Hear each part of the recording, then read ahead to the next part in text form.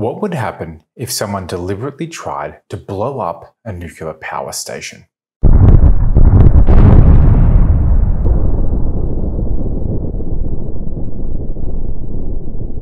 How bad would this be in a modern power plant? Would we see the nuclear fallout similar to Chernobyl?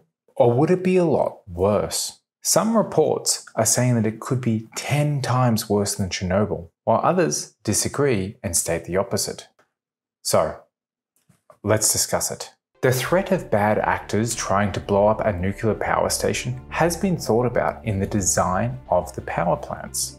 But with a full war raging across Europe, there is a real threat that either deliberately or by accident that a nuclear power plant will be hit and go into a critical meltdown. At the time of recording, the Russian forces occupy Europe's biggest nuclear power plant and have engaged in warfare both at this plant as well as in Chernobyl. This gives two different threats: attacking a live power plant and attacking a previous radiation source or storage. Before we talk about what might happen if these places were attacked, let's discuss the two major nuclear power disasters in the past, Chernobyl and Fukushima, and how and why they exploded. On the 26th of April 1986, a safety stress test on the fourth reactor of the Chernobyl power plant went horribly wrong. The operation of a nuclear reactor is all about controlling the cascade of neutrons that is being emitted and absorbed. In nuclear fission, the energy is generated by having atoms decay from one nuclear species to another with a lower atomic number. In this process, the binding energy of the atoms is released, which can generate a massive amount of energy. Also in this process, neutrons are often emitted, which is a key for sustaining a nuclear reaction. Basically, we add an isotope of a radioactive atom, say uranium, that has a relatively long lifetime. But if that isotope was to absorb an additional neutron, then its lifetime would become extremely short, forcing the atom to decay. If all of the neutrons that are emitted from one decaying atom are absorbed by other atoms, which then decay and emit more neutrons, there would be a critical reaction, where very quickly all of the atoms that decay release enough energy to form a massive explosion. This is the exact principle behind nuclear weapons, although they use atoms that are more prone to an out-of-control reaction.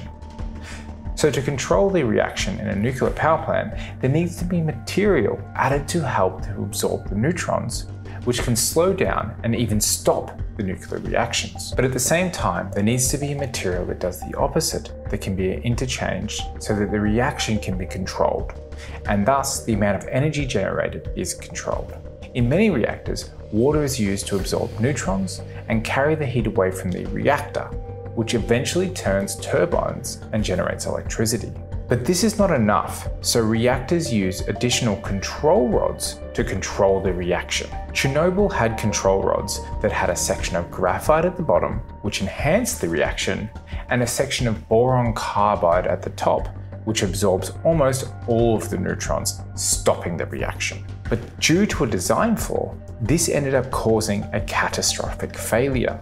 Now, there are a few reasons why Chernobyl exploded, but I will briefly explain. During a safety test, they had most of the rods that allow them to control the reactor removed, placing the reactor in a slower reaction, but not completely shut off. That is, there was no graphite in between to enhance the reactions, but nor was there boron carbide to stop it. Instead, water was in the void.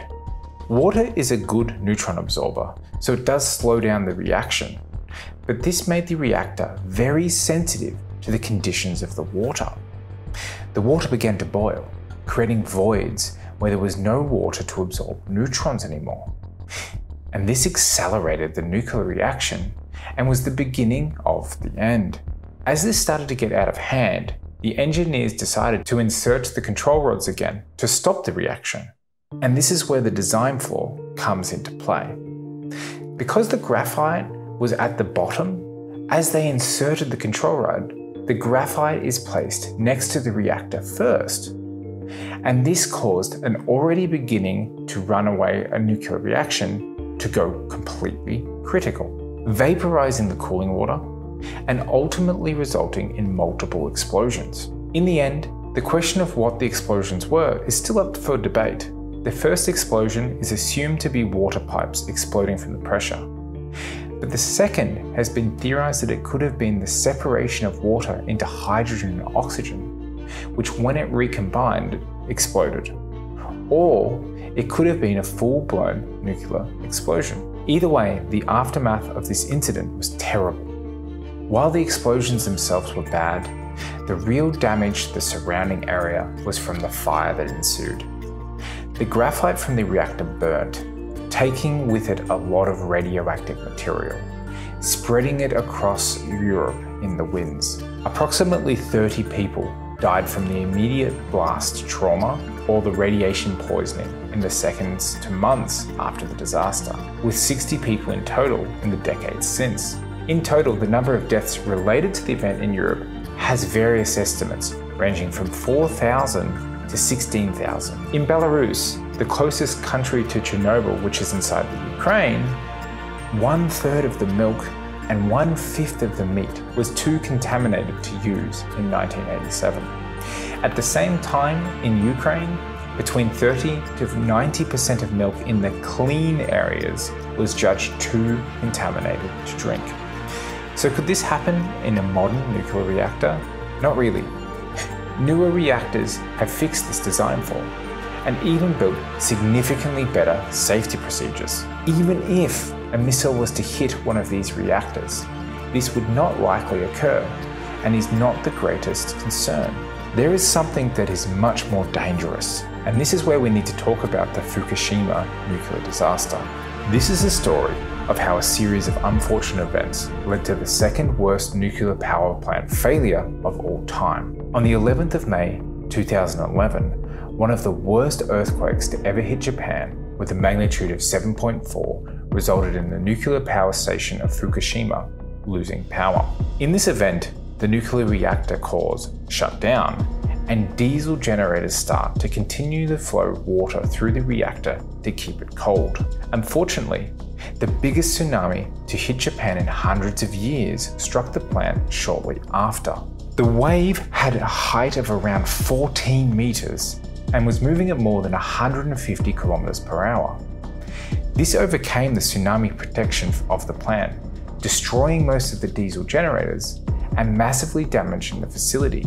This resulted in the cores getting hotter and hotter, building up so much pressure that even if they had the power to do so, they could no longer push water into the cores to cool them down.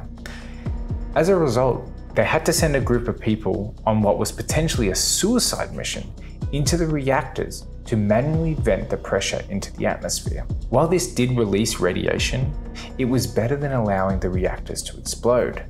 This gave the workers enough time to work on cooling down the reactors. They were able to do this with a combination of helicopters and firefighters to get enough water into the reactors and cool them down and stop a more serious event. But it was almost catastrophic. At one point, the pools where the spent fuel rods were being stored began to empty. If these pools were emptied, a fire would start that would spread radioactive material everywhere, with the potential of it being 10 times worse than Chernobyl.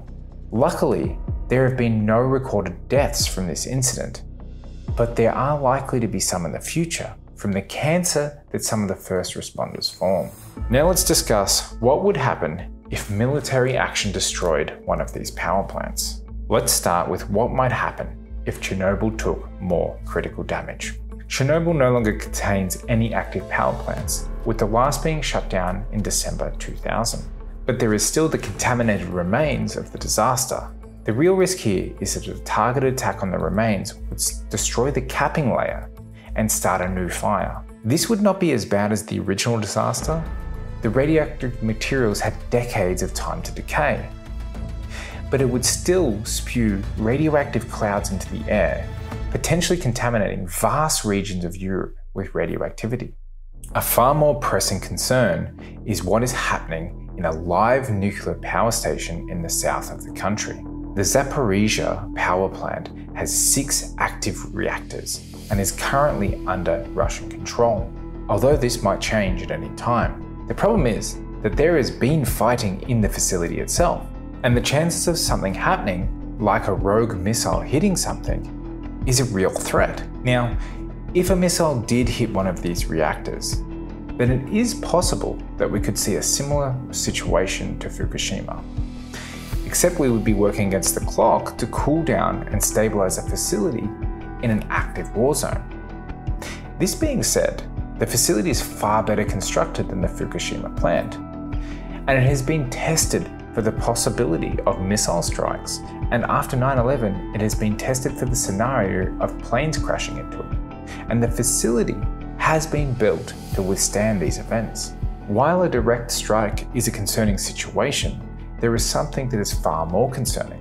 A potentially more serious hazard could come if the power supply to the nuclear reactors and the backup generators was lost and led to a loss of coolant.